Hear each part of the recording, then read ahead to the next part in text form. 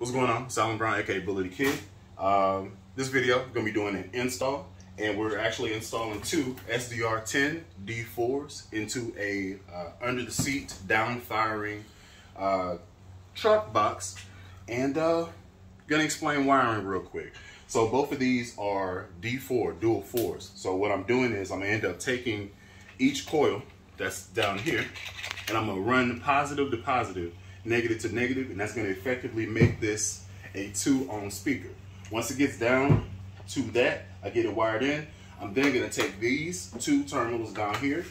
Each of these gonna be 2 ohms reading here, metered, and then parallel those again, giving us a 1 ohm load to the amplifier. Really easy to actually get this done. Only thing you need to do is this. I have denoted my striped as my hot, and I'm gonna come in here, make sure it's twisted and small. I'm gonna go in here like so.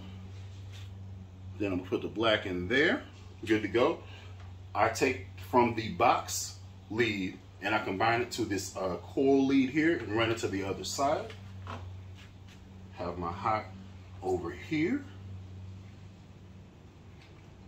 and my negative over here, and effectively you're done. I've already done the other subwoofer, so that's in, and now reading to the amp, it should read 1 ohm. So go ahead and throw these in here, and they fit pretty good. Make it sexy. That's cool. And that's effectively done. All I have to do now is just run my screws to lock it down in place.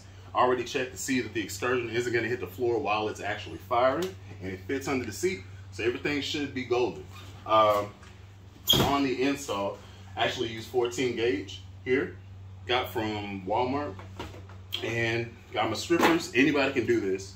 And yeah, next piece is going to end up being me putting it in the car and making sure everything is together, going to the amp, and then we'll check out the EQ and give it a little test.